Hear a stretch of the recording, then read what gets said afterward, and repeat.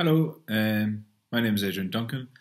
I'm an Irish novelist and short story writer, and I am going to read a small section from my new book. It's a work of non-fiction called Little Republics.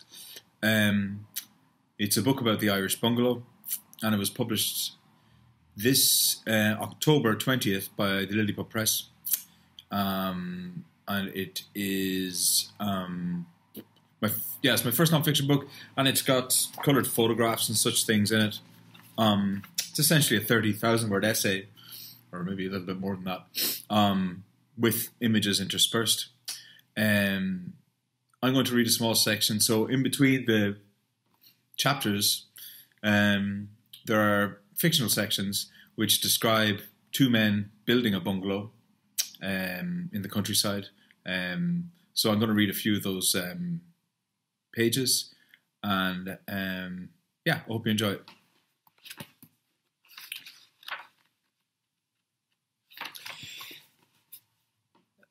A second-hand Ford Capri pulls up onto the side of a hedge-lined road about a mile outside of town. It is a bright, breezy day in early autumn. The trees are rattling. The hedge is lush and dense. A painted sign stands in the middle of the field. Sites for sale. Cows graze quietly around. A young man and woman get out of the car. She has black hair and is wearing a white blouse and sky blue shirt. He wears brown, bell-bottom corduroys, a tight check shirt, and a loosened tie. Together they cross the road and try to peer through gaps in the hedge. They walk back to the car. The woman takes off her shoes and they both climb gingerly from the door frames onto the bonnet and then the roof. They turn, look back over the hedge and into the open field. They imagine what it would be like to build a house and have a family there. Then they try to picture what this house might look like.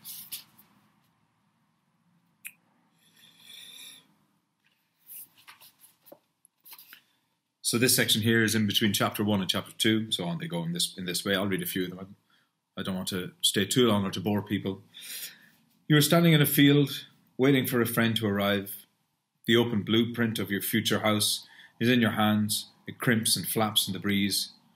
You peer at the drawing, then drop your measuring tape to the ground and put your ruler and pencil back into the breast pocket of your shirt. Your friend pulls up at the entrance to the field, a long break in the hedge, and he walks up to you. For a while you discuss where to start.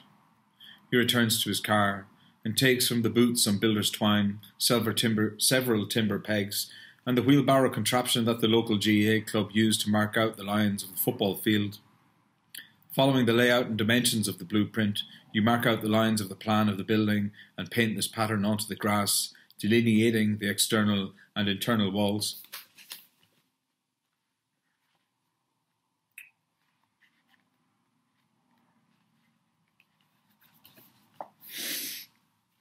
A local builder with a digger comes down and the soil is broken.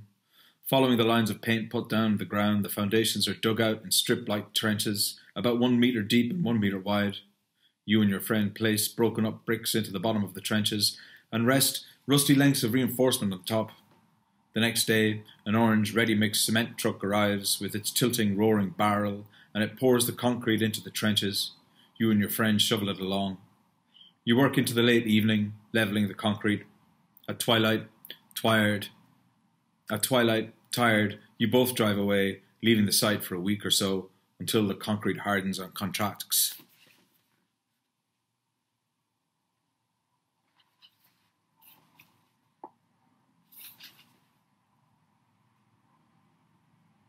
So the next section describes concrete blocks being delivered to the site and putting rubber down onto it and pouring more concrete and such things.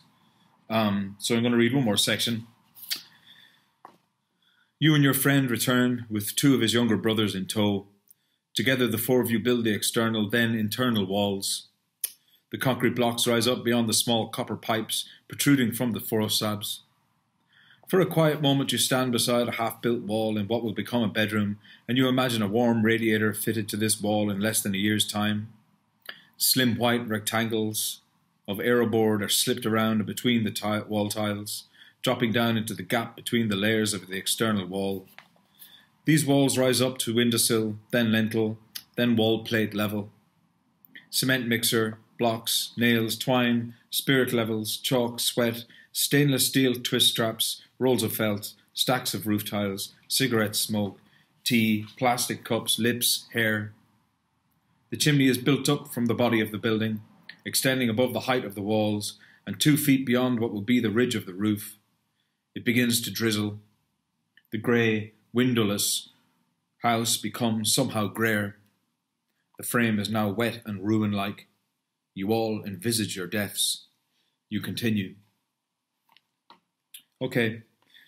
Thank you very much for inviting me to take part in this lovely Advent calendar, and I hope you all have a nice Christmas and a good 2023.